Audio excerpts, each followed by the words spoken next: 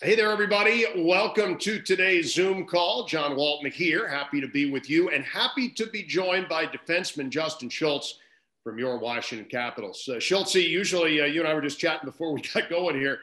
Usually we'd be riding the planes with you and doing all the things that we do. This is the first time we've really had a chance to chat. So welcome to Washington. Great to be chatting with you. Thanks for having me. Let's start with the decor on this team right now. You coming over for this season, and so too did Zdeno Chara. What's it like playing with a guy like Z, who a Stanley Cup winner, much like yourself, but someone that has had the career that he's had, a Hall of Famer to be sure, all those years with Boston. What's it like playing with him instead of against him for once? It's pretty awesome. I mean, like you said, he's a legend. He's going to be for sure Hall of Famer, and just to see the way he carries himself and the way he works still and how effective he is still at this age, it's pretty incredible, and happy to get the chance to play with him. Is he somebody, and I asked Brendan Dillon this a few weeks ago, is he somebody that when you were growing up, when you were playing, were you aware of him at the NHL level? Is it weird to be with him now? Oh yeah. Growing up, and even when you're in the NHL playing against him, you're pretty aware of who he is and what he can do out there. And like I said, it's unbelievable to get the chance to be able to play with him and learn from him, and hopefully have win a Stanley Cup with him here.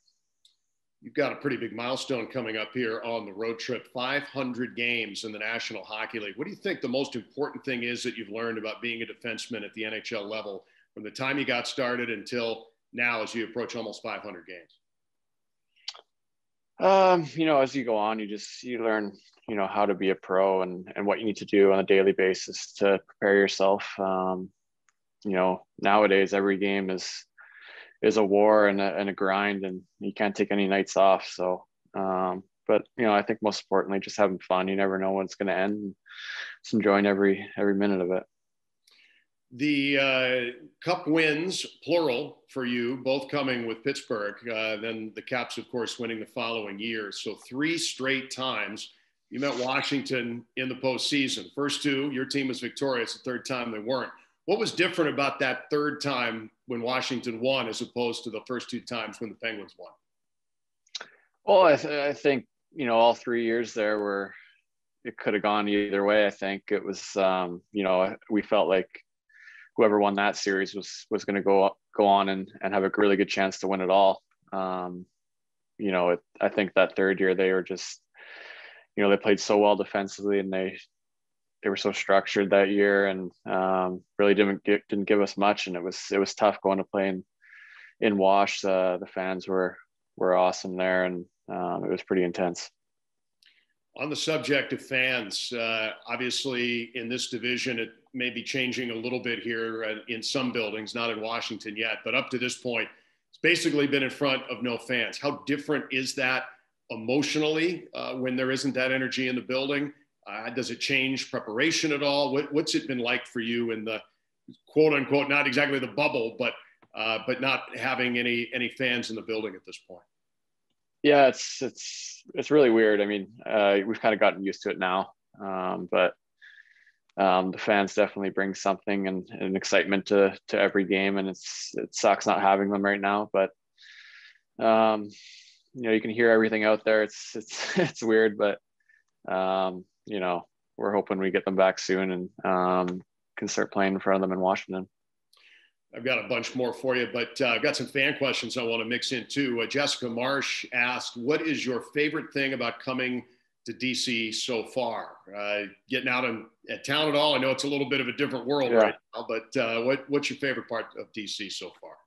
Yeah, obviously we haven't been able to do too much around here with all the stuff shut down and the restrictions, but I just love walking around when we get a chance, and it's so beautiful here, and the weather's, it's turning around nice right now. And, I'm hoping that we're able to go explore a little more as, the months go on here, but, I love it here. It's a beautiful city.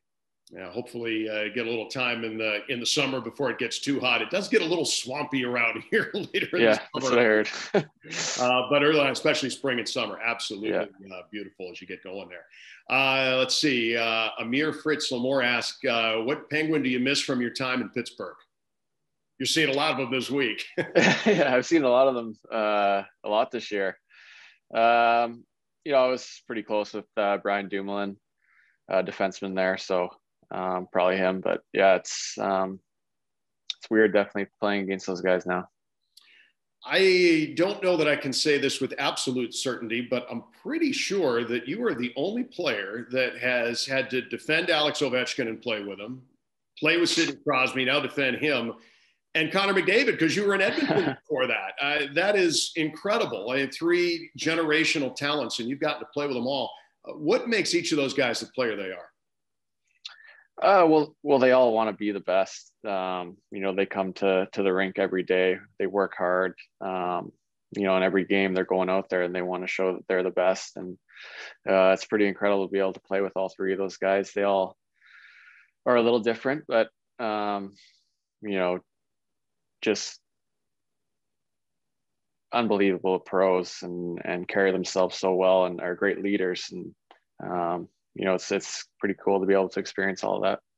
Is it good as a defenseman not to have to worry about that shot coming at you in a game from Alex, or is it now that you practice against him every day? Is that a problem in and of itself? Yeah, he lays off in practice, and it's nice, but yeah, definitely nice not to have to stand out there on the penalty kill and wait for his one-timer to come. And nice to be able to pass him those pucks now, and it's pretty cool. No question. College hockey guy you are. 3 seasons at the University of Wisconsin. What did college hockey do for you to help you prepare for life in the National Hockey League? It gave me more time to train and practice, and I was kind of a late bloomer, so just to be able to learn the game more, and we had great coaches there and great teammates, and it was a great experience, and I'm glad I did it. What about your time in Madison was your favorite? As someone who comes from Minnesota, full disclosure, my dad taught at the U.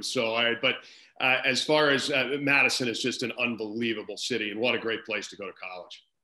Yeah, it was awesome. I've been back for a while. I probably should get back there, but it was so much fun. I think my favorite part was when we were able to just go to the football games. They always had great teams when we were there, and Russell Wilson was there one year. So to be able to go to the football games and sit in the student section, it was a pretty cool experience.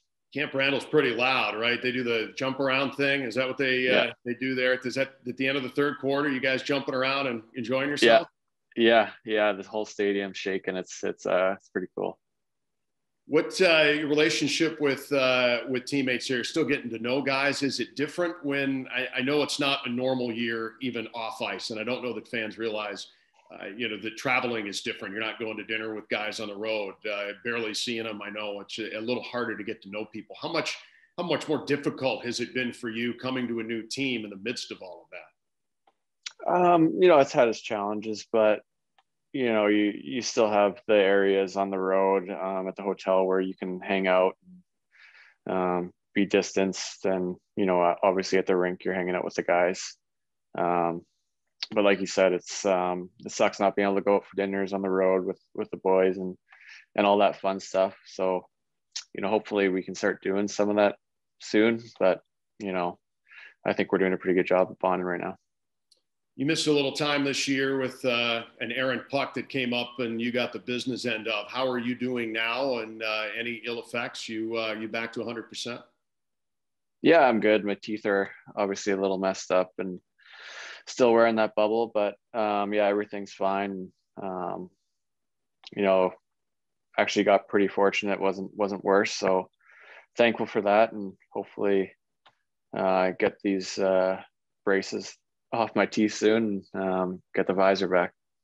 Yeah, I'd say that's got to be tough, especially from the very beginning there when it comes up and gets you. Is that an injury that you anything more serious than that in your career? I mean, I know you had a couple of bumps and bruises and more than that when you were in Pittsburgh. Is that as far as that goes, it's kind of tough to kind of keep battling through some of that these last couple of years. Yeah, I broke my leg a couple of years ago, and yeah, like you said, I kind of had some bad luck with injuries, and the puck in the face, which is pretty unfortunate. But yeah, body feels great, and just hoping I can stay healthy here. Well, Justin, we appreciate you taking a few minutes here, answering some fan questions, and go Badgers, I guess. And hopefully we can do this again sometime real soon. Good luck with the rest of this season, and thanks again for joining us. Awesome. Thanks for having me.